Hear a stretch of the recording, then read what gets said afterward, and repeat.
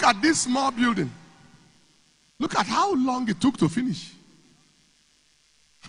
Before some people woke up, somebody told me, a big man told me, said, when he used to pass, he thought it was a government structure. You see, it's like if you blink, something has happened. You blink again. Before anybody could wake up, it is finished and dedicated under a very wonderful economy.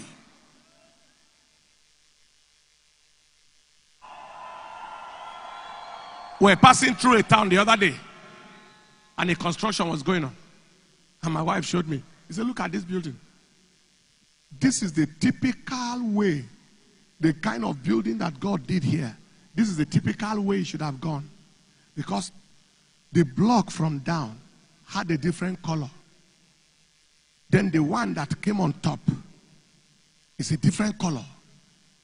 I think the down one must have been placed there maybe for the last 8 to 9 years or something. The one that came on top is like maybe 5 years or so. Then the one on top is a recent, like about 3 or 4 different generations of blocks.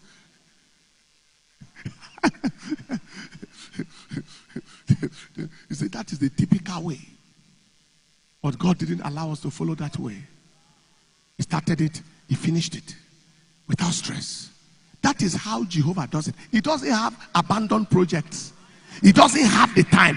And if he has laid his hands on your life can never be an abandoned project. If you will take this prophetic word, you will see the prophetic manifestation. That anything that is currently an unfinished business in your life, by the anointing of this night, it shall be completed.